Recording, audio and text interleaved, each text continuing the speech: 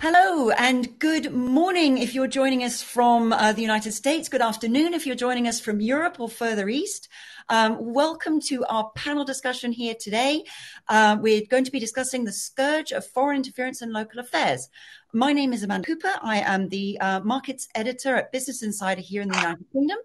And I'd like to introduce our wonderful panelists today. We have with us Dinesh Dhamija, who is founder and chairman of the Copper Beech Group here in the United Kingdom. Dinesh was a member for at the European Parliament for the Liberal Democrats until the advent of Brexit, and is a British Indian business entrepreneur. He's best known as the founder of online travel agency eBookers. With us also is Marius Efthymiopoulos, who is Chief Executive Officer of Strategy International based in Cyprus. Marius is an expert on global security with a particular emphasis on NATO issues. Before we get started and before I let our guests begin, I would, if you forgive me, like to take a minute to just say that all of us that take part in Horasis events pride ourselves on our impartiality and objectivity.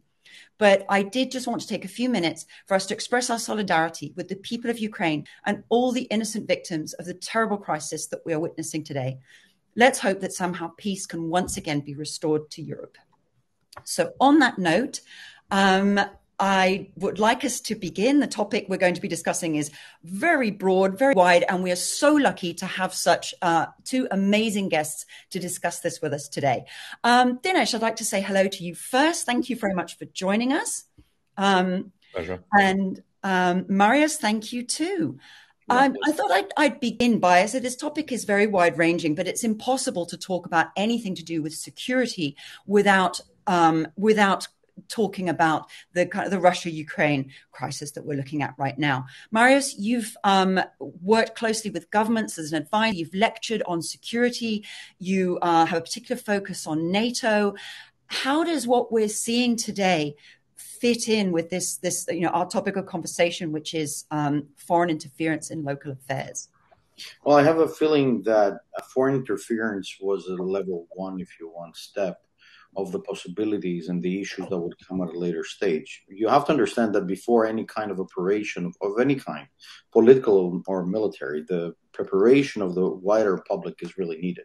It seems that Russia has been engaged into this propaganda of preparation of possibility of war, especially since 2014, that the separatists took over, if you want, the future of Donetsk and Luhansk in Ukraine, while at the same time they were investing a lot of money into other campaigns like the Trump campaign in the United States, and disinformation in other Central Asian states, or disinformation in other areas, if you want, of Russian interests. So utilizing this opportunity, I see it as a very common policy with regards to what we might call as superpowers to utilize the infrastructure of the internet and pass on the messages that they want to pass. The difference between us, meaning the West, and Russia in this case, is that there are rules and balances. There are checks and balances. There are rules and regulations. And there are attempts, like in the EU, like the United Nations, even NATO, as an organization, to where we should concentrate on and how we should defend. And that's why, for example, NATO has a hybrid threat mechanism, if you want, and centers of excellence where people getting ready for the way that they speak into the wider public. So I think I should stop here for with regard to this question. But one of the things to take out of this is that there is a very big momentum and a very good opportunity to talk about the future of what constitutes the right information. Absolutely, and a sort of a huge and kind of seismic topic, if you will. Going back, just picking up a thread of what you were saying, Marius, how this kind of thing is always kind of a long time in the making. Dinesh, I know that you kind of closely follow, not perhaps not so much from the point of view of perhaps the misinformation, but simply influence. And where influence is cropping up in the world, and where we're seeing foreign influence in a region where we hadn't seen it before. I think specifically, you have a focus on natural resources in Africa and Chinese interest and influence there. Well, let's start with influence. I remember when I was an MEP in Brussels, there were about 25,000 people who worked for pressure groups. And I'm sure they were all earning over 100,000 euros per annum each. That similar number is in most capitals of the world, most Western capitals of the world, if not all. And all these people are trying to influence in one way or another. And they are not restricted by national boundaries. There are lots of people from outside using the same pressure groups who might be working for foreigners or working for the, let's say, the English or UK citizens. Of course, social media as well. The ether doesn't have boundaries. Unless, of course, you are like China and you say, I ban anything or block anything. And when you do that, your free press goes out of the window. And then democracy can be played around with. So we all need to get wealthy. We all need to work hard. We all need to try and get what we can legally. And so the Chinese, for example, are big in Africa because of the natural resources of Africa. And that's fine. It's you know, the Africans like that. They get money for it, and someone's at least respecting them. But I know that Chinese influence in Africa is so great that they had a meeting of the 51 heads of state in Beijing, and Beijing gave them 3 months' notice, and 48 of them turned up. That just tells you something, that we in the West have overlooked Africa and should do something there. But going back to Ukraine, you know, I can take any view, but I can't understand why President Putin has now started targeting, just invading without talking. I also, with the West, I also know that it takes two hands to clap and there's no smoke. I mean, it's not a one-way deal, but something's happened, and Putin's decided this is the right time to go in. So influence can be on the ether, it can be military. And I can think of many, many countries in history, or in the last 50 years, that have gone in one way or another to influence the weak. And we're all weak in one way or another, and we can get influence. But I hope that, and people do take advantage of that. It's simple. No, I think there's absolutely excellent points. And just picking up on that last point that you made about influence and the way it is exerted in foreign countries is not a new thing. Like I say, we've had very visible examples in recent years, whether that's kind of Russia being behind disinformation campaigns. And, you know, this is documented. This isn't my opinion. I'd just like to say behind, for example, the Brexit campaign or the way Trump was voted in and other examples. But as you say, this is not a new thing. You know, Marius, you know, speaking with your kind of NATO expert hat on, you know, it's fair to say, isn't it, that there have been many examples, even prior to the digitization of information, even prior to social media, of, you know, very visible examples of a more powerful country with big influence in its grip, exerting that influence elsewhere. Yeah, you see, when the 21st century started, okay, we called it the century of technology. While at the same time, by 97, actually, Facebook comes along. And the opportunity for other, if you want, start-up companies at the time, while the internet progresses, try to find a blend between social media and the internet and the use of the future by even introducing, if you want, the element of e-commerce. Because social media basically are platforms that unite everything, people, artifacts, B2B, G2G, and so on and so forth.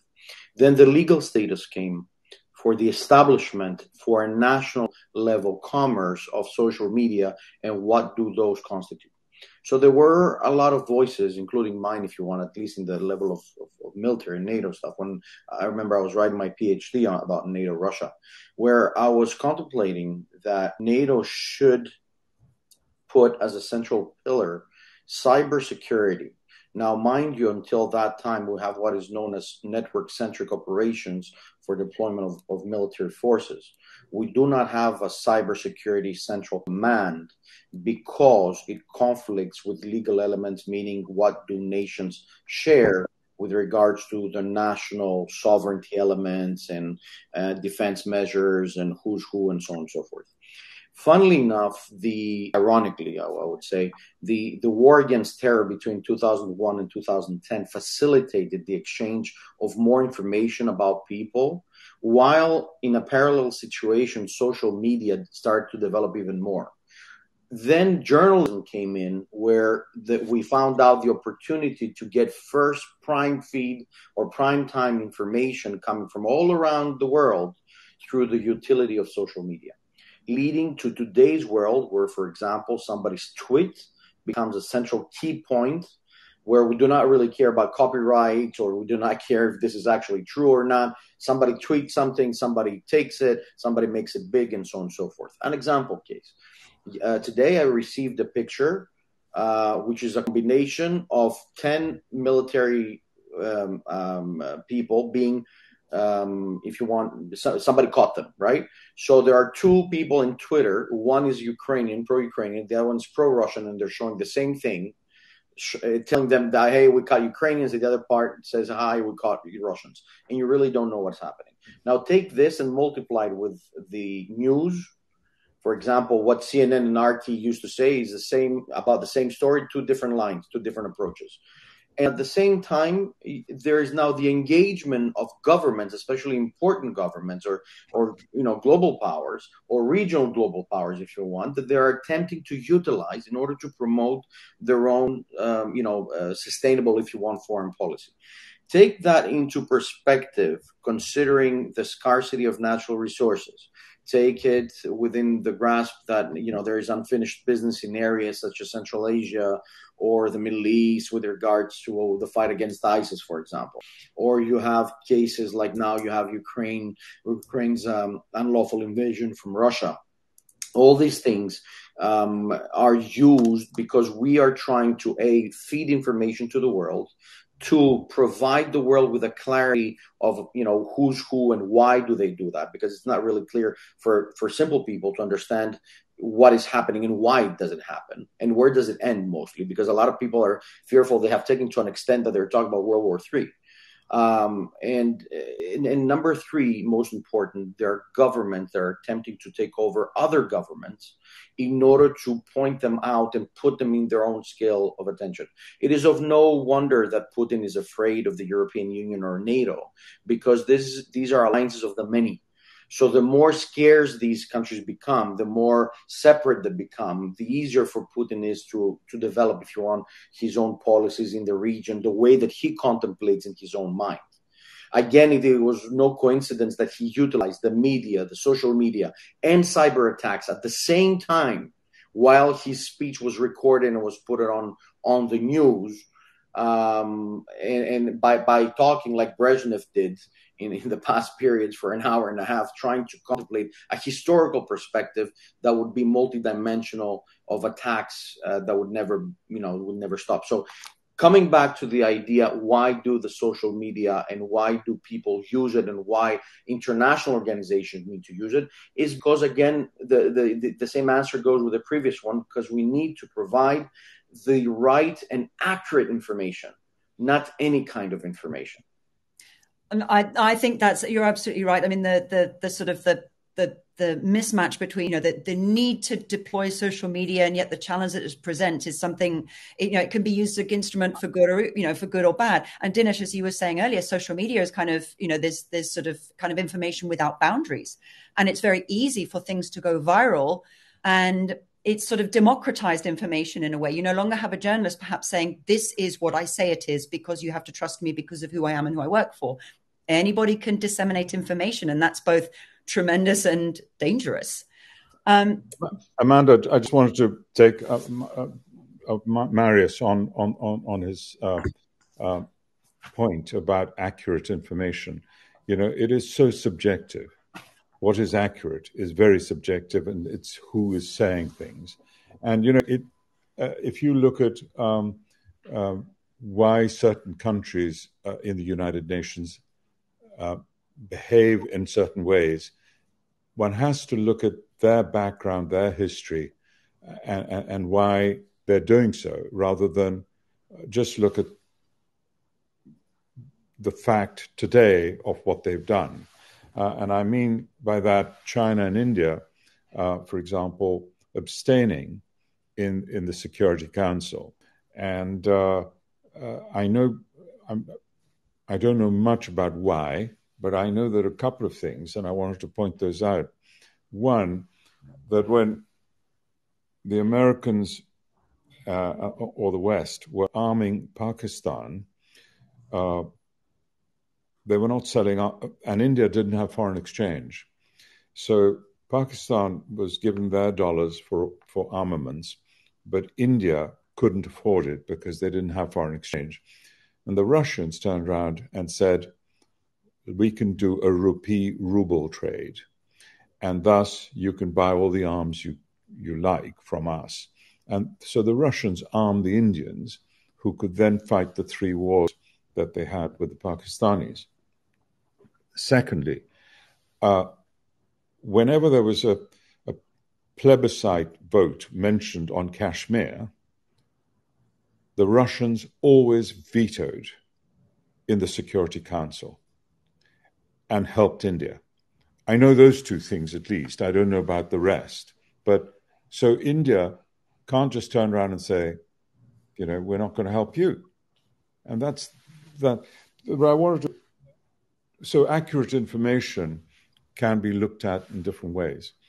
But the main thing that I want to say is, if you follow the money, you can't go far wrong.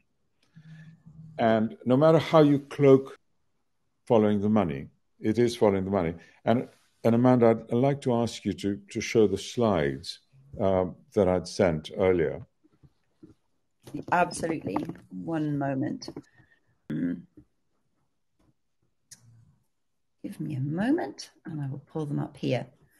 Okay, I'm going to share my screen with some slides of Dinesh's with some fascinating statistics.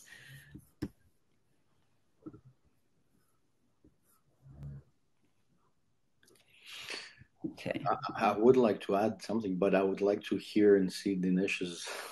But carry on talking, Marius. Oh, here. I don't want to divert because it's important what you're just saying. So I just want to answer on what it means by accurate information, because I was talking more on a tactical base. Okay. So I just wanted to point out that, and I won't read everything, but the Ukraine is the first in Europe for uranium ore, second in Europe in titanium, second in manganese, second in iron ore reserves.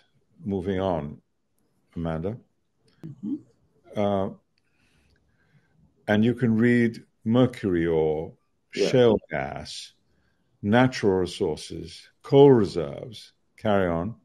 Then, as an agricultural country, arable land first, third with black soil. I know Romania has got black soil too, and those were the granaries of the East in the past. Sunflower oil, etc. Moving on, barley, corn, potatoes, rye, honey, and you know what I'm saying. Going on to industrialized country, ammonia production, very good for fertilizers, gas, and so on. And then we move on to the next slide.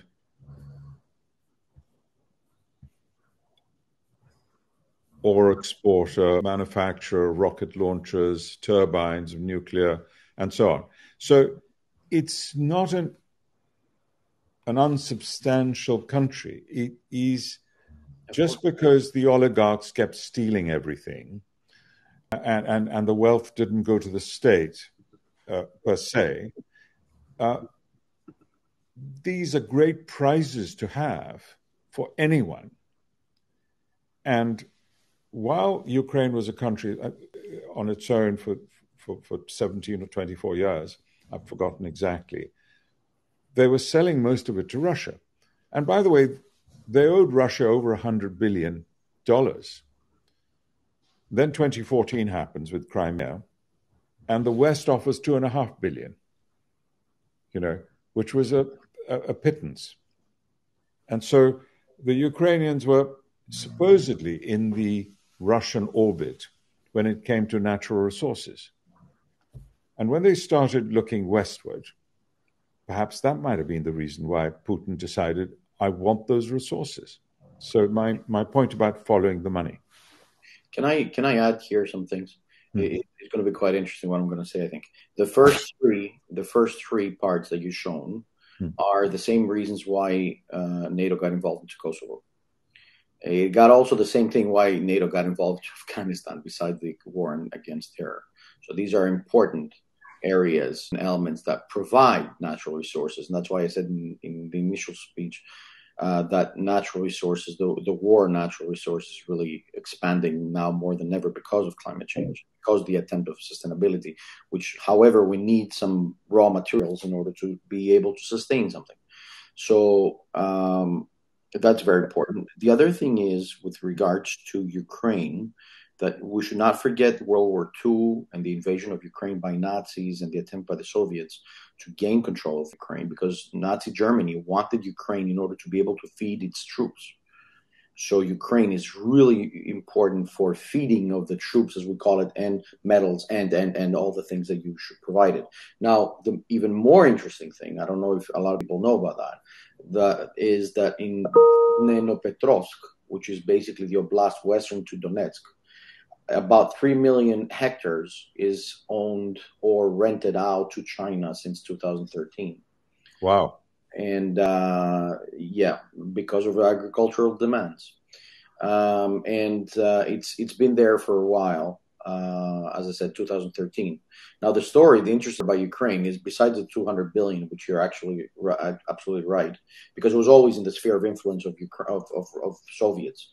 It has to do with the fact that Ukraine was asked in 2009 and 2011 the renewal of the presence of the Russian fleet in the Black Sea, which was based out of Crimea. And the Ukrainian government at that time twice rejected it. And then Putin was telling them, hey, you owe me money. They said, hey, we're not going to give you money. And then, if you remember, there was a peak, an upsell of prices in gas and petrol going through Ukraine from Russia. And that was the very first time that Putin actually, and Medvedev, I think it was at that time, told him, hey, we're going to invade you guys if you don't do something. And then they said, well, no, we're going to have a Euro-Atlantic future to come. So the discussion has been going on since 2009. It is not new.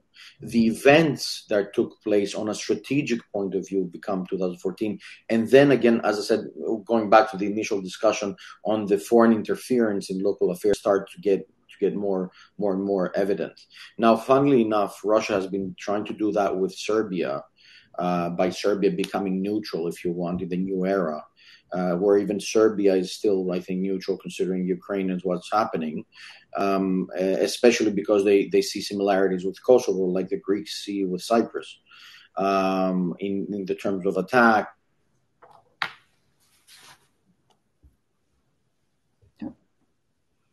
You're frozen. You're frozen. Okay. Amanda, I just wanted to say that the Russians, Marius mentioned the Russian fleet in the Black Sea. Yep. And I thought, and Marius can correct me if I'm wrong, that the Russians had a lease on Odessa and the Crimea, or the port at least. Sorry, Marius. Yeah, I think something happened. I don't know. It was just a minute ago.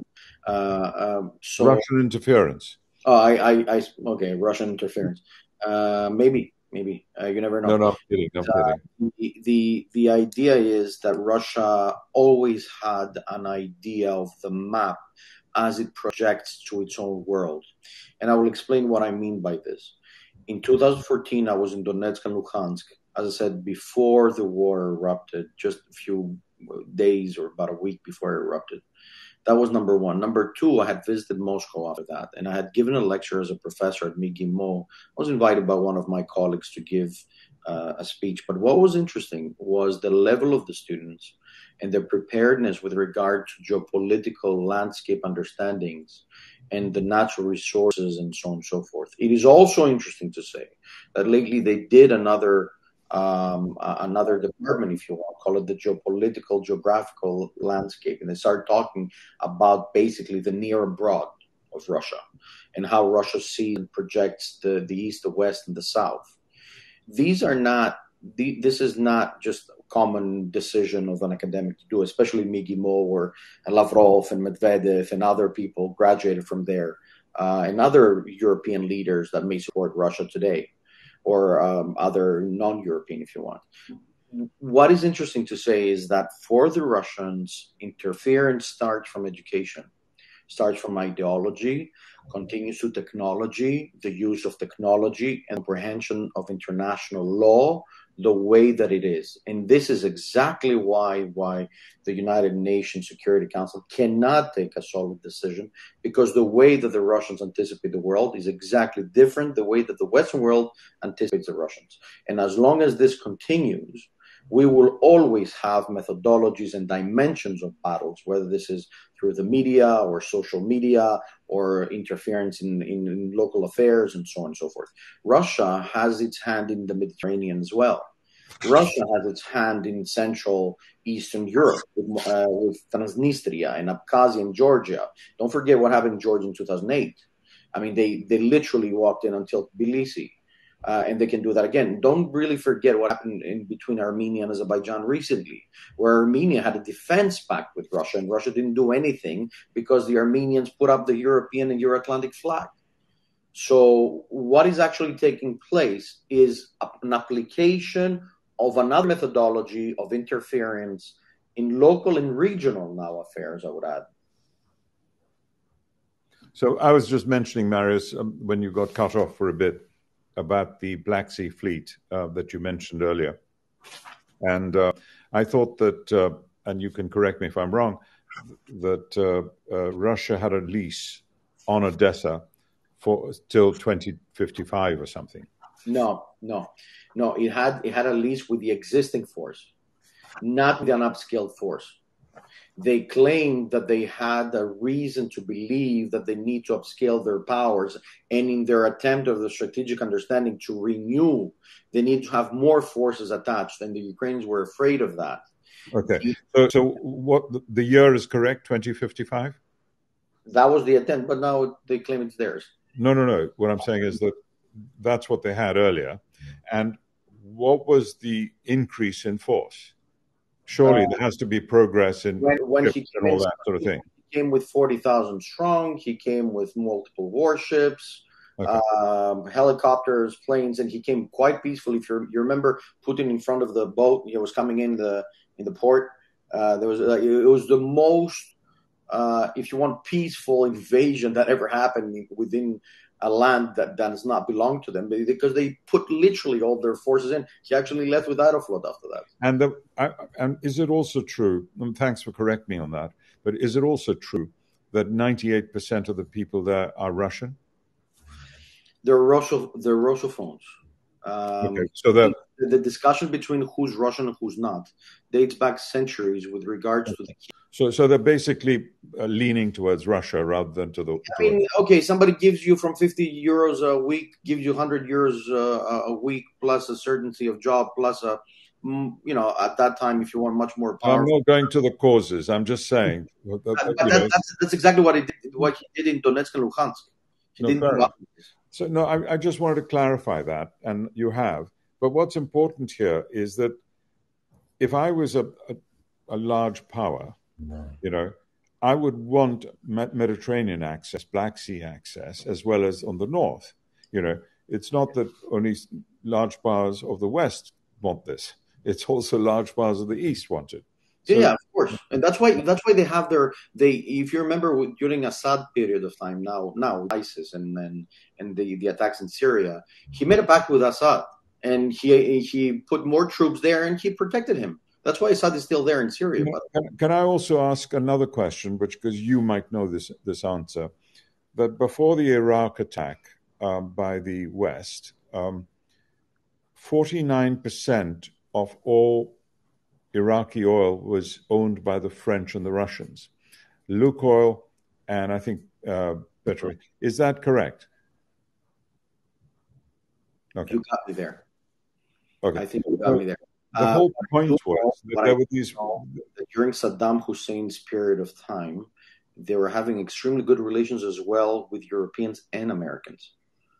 Oh, with the French. I know that Donald Rumsfeld was selling arms. Yeah, with the French. The French were the last to leave. Total was the last to leave. Correct. So Iraq. Total and Lukoil were the two companies that... Yeah, but Lukoil was never so powerful at the time.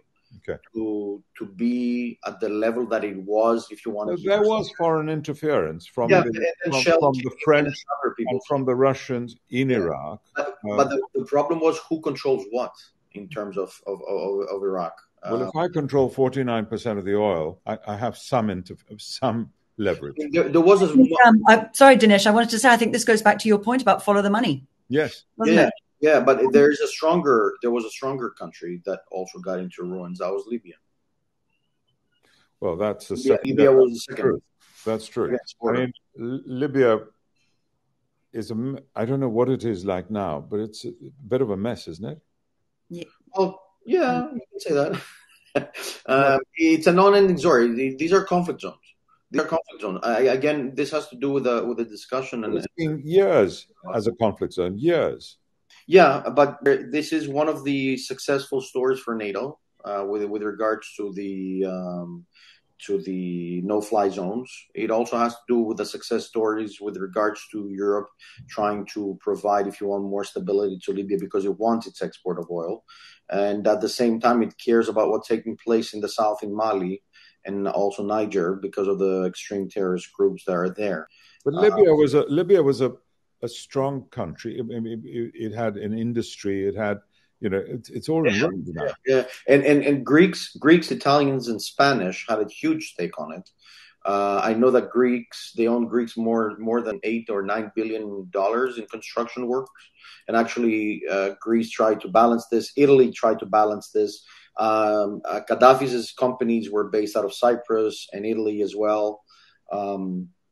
So these things were really like, if you want to follow the money and see how the flow of the money goes, it is of no coincidence, for example, that during the counterterrorism war of George Bush,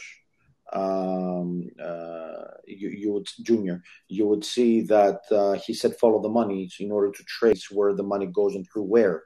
Today, all these financial constraints that they put to the Russians has very much to do so with an intelligence sharing and understanding of where the money circulates and how. When you have the European SEPA, where you have the European anti-fraud laws, these are more regulatory laws above the fraudulent activities. Because I'll tell you a story with Libya. A friend of mine was doing civil works, build cities, etc. And he was paid with a tanker. Oh God! He was paid with a tanker full of oil. And when it was on the sea to Rotterdam, the oil price doubled. Yeah. So he was laughing all the way to the bank. But there you go. This is a true story, and I know the guy. Yeah, I mean, it gets even better. What about ship owners moving and transporting crude oil during the period of time, and how much it would cost to move from point A to point B? And by the time they reach the port, the price has changed. That's what exactly happened. And it also depends on what you call the structure of the futures market. If that happens to move in your favor, that oil will make money even if the price doesn't necessarily move. All these things have very much to do so with how you regulate the global market shares and how people understand investment and how people understand the risk assessments associated with this. And how do you connect these with war, for example, now in Ukraine? Mm-hmm. Okay, but Marius, you can't keep regulating, otherwise we'll be living in a communist country. Because if you're regulating, you are dead. Well, then what is the point? What is the point of skill, brains, and someone making money out of it? You can't just turn I just wanted to just sort of circle back a little bit, kind of on the point of, the sort of flows and how kind of often life, some parts of side business is business as usual, no matter what. We've seen the price of natural gas in Europe spike to record levels, 60% in a day in Rotterdam, in the UK. And yet flows of gas from Russia through Nord Stream 1 have continued unabated throughout all of this. Why? Because if it stops, then you have World War III. Then you really, then I guess you do. Just going back, I wanted to go back to your I think it's so fascinating, like the different, what constitutes interference, the difference, whether that's corporate, whether it's political, whether it's cyber warfare. Going back to what you were saying though, Marius, on interference, and you said, at least with Russia, it starts with education. It starts with technology and the methodology that they then deploy that. It isn't just something that, someone somewhere flicks a switch and hacks a computer. I mean, obviously, of course, it's not. But if it's that ingrained, if it's that kind of grassroots, how does the West, or let's say anybody that doesn't wish to be subject to outward interference, because I imagine that isn't just the case in Russia, it is elsewhere, how do you safeguard against that? How do you protect yourself? I'm a European baby. And as a European baby, I grew up in Brussels in the European School of Brussels 1. Where actually what I do know is Boris Johnson was also at some period of time for a few years there when he was a child, and others. And the president of the European Commission, I think right now, was also there. So, the Europeans, I think, in terms of education, because now we're moving into the educational part, into the European integration of education, what constitutes. It's quite different from one country, because these are 27 right now. I mean, the 27 countries have different needs and different regulations and authorities and different ministries that regulate this. But within the spectrum, I remember also in university, we did European integration classes, we did European methodologies and how to get closer to each other and stuff. But we didn't even hit the main parts, which are the values, the ethics, the geography, the philosophies, the histories behind it, the geographical perspectives, the importance, for example, of a solid market economy and how this would be an energy security for Europe and so on and so forth. But rather we discussed this at the level of European decision makers, the level that Dinesh was there at the European Parliament or the European Commission. The European Union has a top-down approach, it seems, in those things, where in fact we need to understand that the north, south, east, and west of the European Union does not have the same infrastructures or challenges or elements that binds us together in terms of education. What we do have are scientific elements, for example, engineering, architecture, medicine, anything like related with technology and space, which actually unites people more. But on the theoretical or historical perspectives, countries see their national interests still. And that's why a lot of times you hear Europeans saying we need more Europe, more integration, more solid history and stuff. History, Russia doesn't have such problems of history. Russia knows two things: Tsarist Russia, Communist Russia, ideologies, and then we'll go straight to philosophies, literature, geography, mathematics, law, international law, application of the powerful, balances of power. How do you apply this? And then, for example, when you go to the diplomatic academy and you get trained as a diplomat, you see Lavrov, for example, how he takes things and change them. These are ways of doing propaganda, and these are elements and characteristics that only few westernized countries used to do that for many, many years. And no wonder, for example, you got Britain or the US or Germany or now Holland, for example, as key center points of modern style education, whether this is in political science or in international affairs or things that, they bonded together, whereas the South, that I know better, if you want, could not bind this, but they were binding themselves into more, that we need architectural designs, we need doctors, we need lawyers, but they could not combine these elements together. Imagine that with my students, when I have my students, I used to tell them that you need to know a bit of everything. And you need to be able to explore things outside the classrooms to understand and fit to this global discussion on civilizational needs, to what the investor needs, to what the politician needs as a decision maker or as an advisor. You need to know about those things. And for example, you need to know about Ukraine before you actually take a judgment. Why was Ukraine? Of course, yeah. I was just going to say, thank you, Marius. I just wanted to kick this to Dinesh, and if I could possibly ask you to respond with your kind of, you have been a decision maker, you've been a lawmaker. So just going back onto education in Russian classrooms, I mean, the victors always write history, and the victors, and the Russian classroom is actually internal. It's not being influenced by outside powers.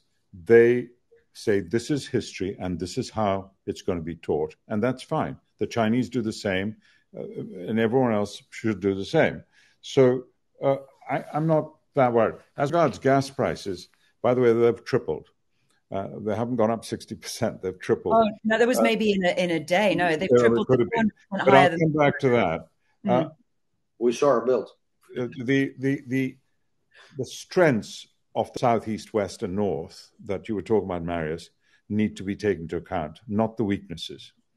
But the problem is that countries are being, politicians in the EU are being elected from countries, and thus they will only look at their country's influence, or they will want to work for their electorate.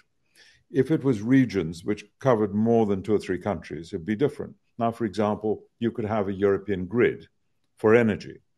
Wind in the north, solar in the south. Wind, we all know, works in the winters. Solar works well in the summers. Wind during the night, solar during the day. Perfect. So back to gas prices. I have a solar project in Romania, which I own, where I have 360 hectares of land, and I'm going to plaster it with solar panels. What has this done, the Russian invasion, for me? And I'm not trying to in any way be, say I'm laughing, but this has given an impetus for Europe to not be reliant on Russian gas, no matter if the gas is flowing or not. So people are going to be pushing us to get things done, and here's the money, and do it, etc. So the other thing that might happen is Hungary and Poland, who are having a dispute on law with the EU, will stop because they're so afraid of the Russians walking in there.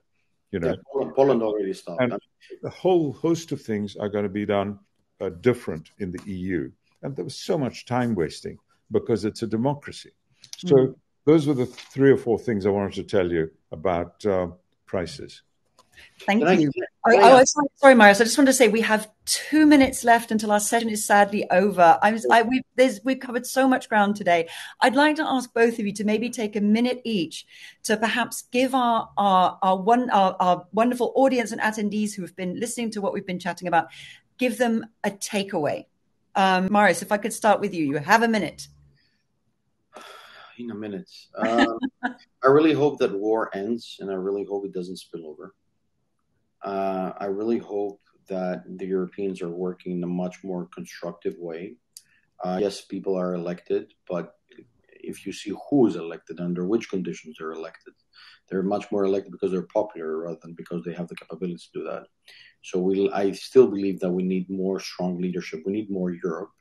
What Mr. Dinesh said with regards to we need to look at the strengths, he's absolutely right. But when at this point we see the weaknesses of the European Union, whether we like it or not, I think external interference will not stop from Russia, will not stop from anybody who sees that the next best thing is the European Union. And I think this is exactly why it's happening. So I'll stop here. Thank you.